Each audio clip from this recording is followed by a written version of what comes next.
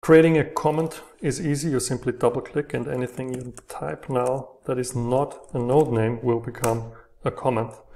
Now, in the rare case that you want to make a comment that is exactly just a node name, you would have to start with a space to create the comment, because otherwise, if you just type Tampa, obviously on pressing enter, you create the node.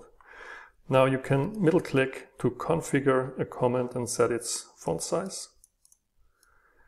You can add additional lines to a comment by pressing Shift Enter.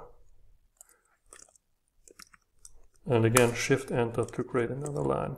Press Enter to finish the comment. And then there is one more thing. If you type something that is a URL, then that becomes a clickable comment.